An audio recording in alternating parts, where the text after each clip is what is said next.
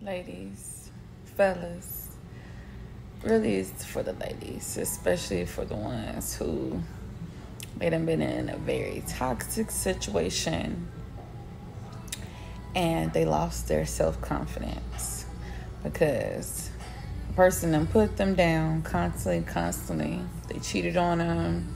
They constantly emotionally abused them, verbally abused them.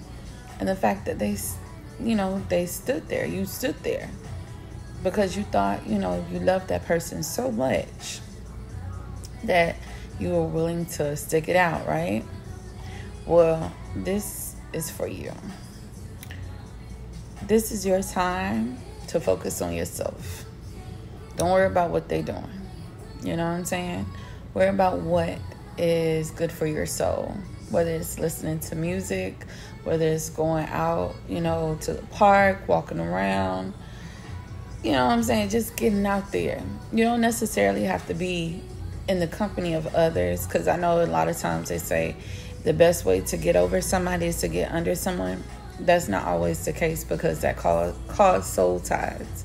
What I'm here to tell you is to start loving on yourself. Go pamper yourself. Go get a massage. Go get your nails done. Go get your hair done.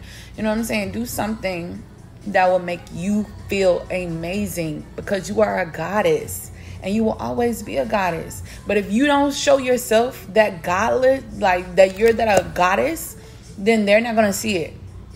So I'm telling you, fuck them and worry about yourself. Get on your own grind. Do what you got to do. Go get your nails done, hair done. Hell, go get some lashes. I know people don't always like lashes, but just to kind of feel good.